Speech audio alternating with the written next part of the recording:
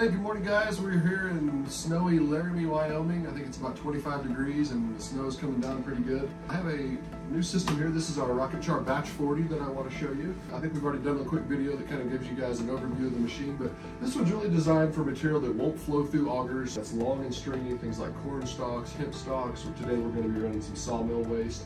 It would also work well for like coconut shells, grasses, reeds, maybe they have some moisture in them, you can dry in this as well. It's based off our RocketChar technology. It runs really, really clean. We're able to control the temperature either in this chamber or in the main burn chamber so that we don't overheat things. It's all stainless construction. It's really built to last. We're really, really excited about this one. We think this has a lot of different applications around the world. So the first step in our startup here is we're going to go ahead and put our lid on our pyrolysis chamber.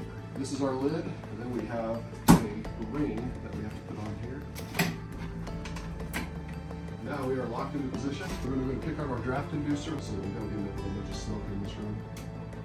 So we're going to go ahead and light the fire.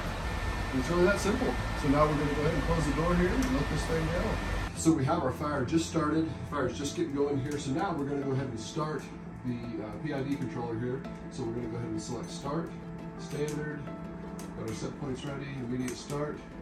So we can see T1, we're at about 165 degrees. That's in the back of this. That's going to be raising up really, really quickly.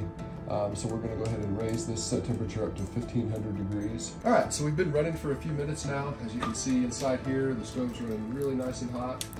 We're going to be really, really clean outside, no smoke.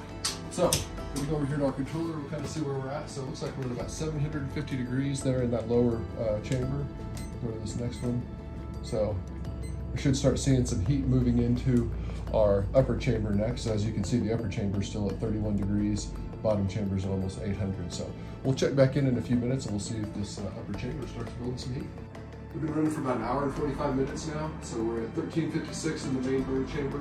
We're up to 301 at the bottom of this main burn chamber, so we're actually quite a bit more than at the top. These rocket stoves are really, really neat how they run. But we're going to go ahead and add a little bit of wood. And we should start getting off gassing here pretty quick where the actual gas from this material is starting to blow into the chamber.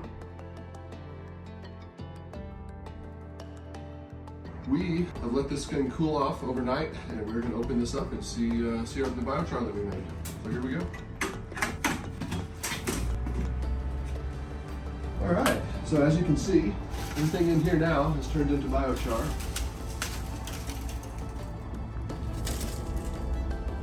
Really interesting. It's always cool when you get to look in here and see how the pieces have all changed, but that's how easy it is to make biochar with the RocketChar B40.